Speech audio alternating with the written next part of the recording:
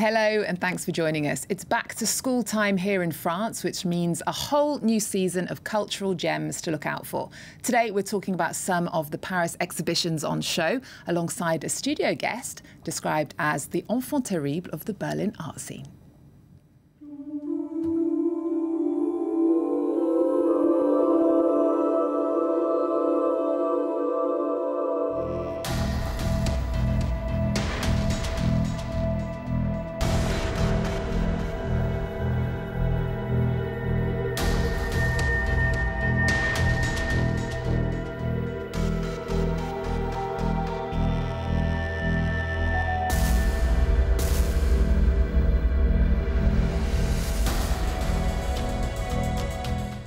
Hello to German artist Jonathan Meese. Thanks for being here. Hello. It's a pleasure to have you. Now, you're a painter, sculptor, performance artist and installation artist. Your work has been shown all over the world. You're often described as the bad boy of art. What do you think about this introduction? No, I'm the sweet boy of art. I love art and I love love, and I do everything with total passion and with total energy. And I'm Johnny the Art Kid. Johnny the Art Kid, you're in Paris for a new exhibition at the Templon Gallery. It delves into the power of tales and legends, fairy tales really. Tell us more about it. Yeah, we should live in a fairy tale. I'm interested in the Gesamtkunstwerk, Gesamtkunstwerk France, Gesamtkunstwerk Germany. I'm interested in the total power of art. And I think that art should rule the world, and that we should be led by art. The leadership should be art. And then we are free, and then we are happy. My goal is total freedom. No censorship, love, friendship, family, playing, childhood. That's a fairy tale. That's a fairy tale. And well, let's look at some of the works that are on show. We've got The Wizard of Oz, which we can see, Alice in Wonderland and Little Red Riding Hood. Let's talk about that one in particular. Tell us about your interpretation of Little Red Riding Hood. I love Little Red Riding Hood because I am Little Red Riding Hood. Yeah, it's just, it's a self-portrait. I'm always using self-portraits like Fantomas or Alice in Wonderland, Little Red Riding Hood, Wizard of Oz. I always put myself into the scenery, and then I can deal with it. And then it's the dream world, the counter world, the other world. And we need positive energy, no fear. Yeah, the world is so full of fear. The fairy tales are full of fear, though, aren't they? They're not just positive. That's true, but in the end, the good wins. And we can learn so much from the fairy tales, and that's what I'm doing constantly. I'm constantly thinking about my childhood and transforming it into the future, because art has to rule the world. I don't want ideology, I don't want politics, I don't want religion, I want freedom. Freedom, freedom, freedom, and we have to smile into the future, because the future will be great. Tell us what, then, in a sentence, what's your mission as an artist? The mission is that art is the strongest power and art is the survivor. Art survives. From all times, only art survived. And that's why we have to get this power and understand that art is power without ideological power. It's thus just the power of nature, Gesamtkunstwerk, living, breathing, sleeping, that is art. Yeah?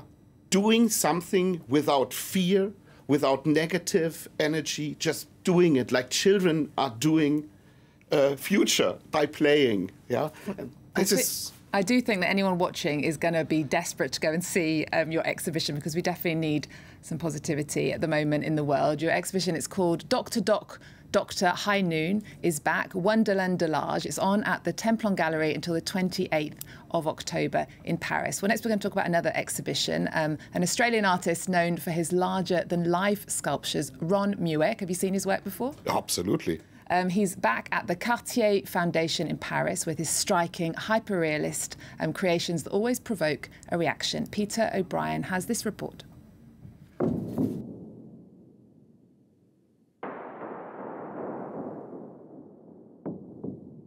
Ron Mueck's silicon and fiberglass marvels speak for themselves.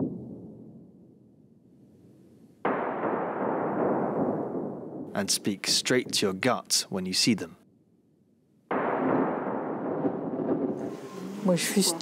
I'm stupefied. It's extremely realistic. It's like the baby's looking at us. I've rarely seen something so powerful. Babies are so small that you don't see all the details. But here it's like it's zoomed in, so you can see how well they're made.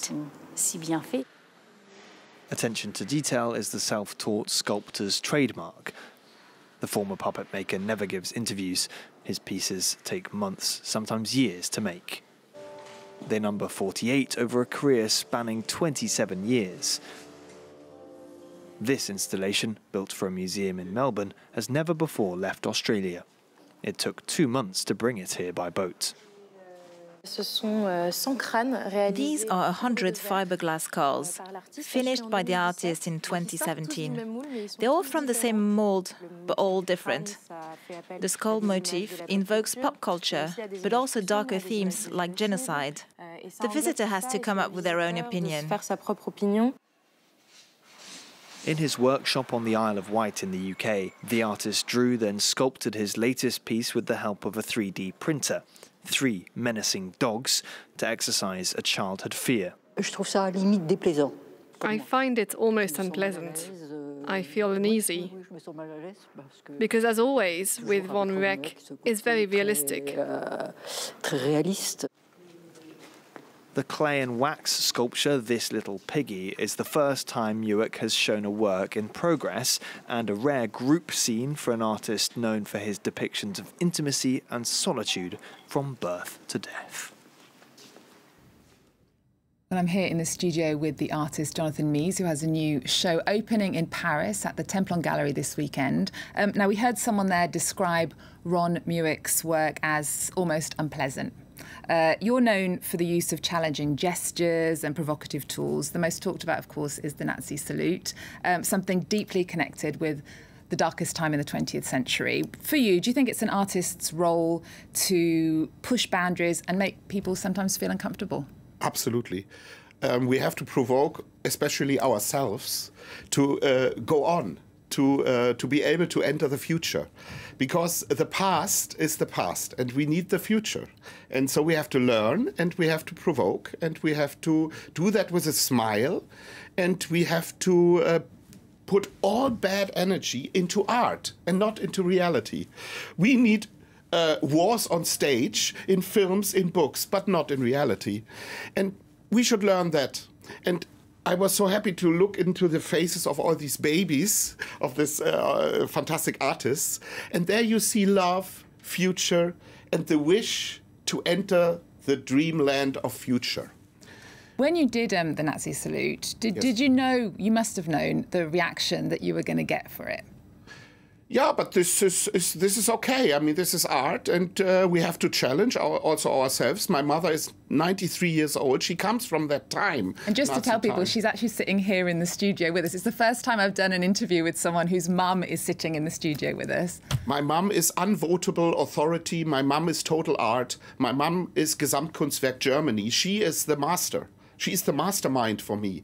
And I have to please her in going on and being a nice child and doing art and challenging the future. And that is my goal. How do you stay so positive about the future, considering the times we're living in? I think it can only be better, and we have to work on it, but without having fear and without producing fear, because fear is not a good advisor. And you should not listen to people who make fear. You should listen to other people, and especially to your heart. You have to listen to your heart. And it's not interested in fear and bitterness. So would you watch the news, for example, a channel like France 24, or do you stay away from the news? I watch the news and I'm very sad about it, my mother too, and we are talking about it and then we say no. That's just the past and there's something wrong about it. We need positive energy and we need art to lead us, to rule us, and to be our partner, and to be our friends, and to be our families. We need family business. We have to start with ourselves.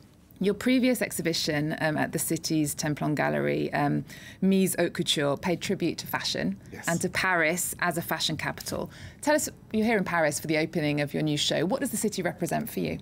Paris is a total fantasy world for me. It's fashion, it's a fairy tale. My girlfriend loves fashion. She comes later. Also my sister. We love fashion.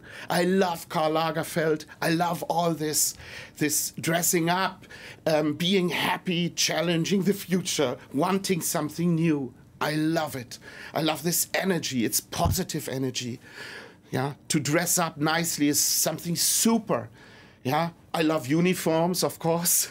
Yeah, but I'm thrilled to be here.